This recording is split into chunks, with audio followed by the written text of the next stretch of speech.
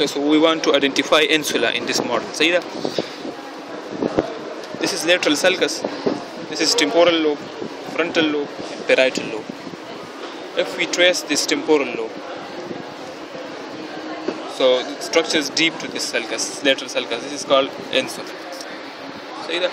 Insula, this was temporal operculum.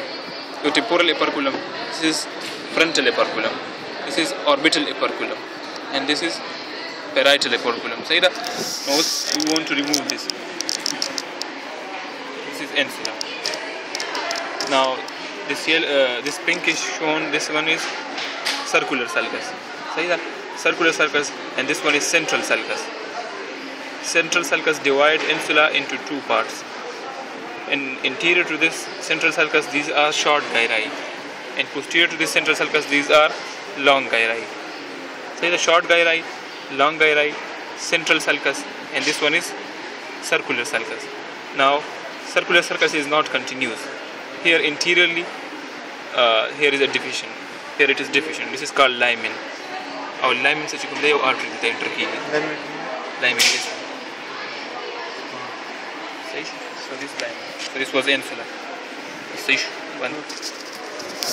One.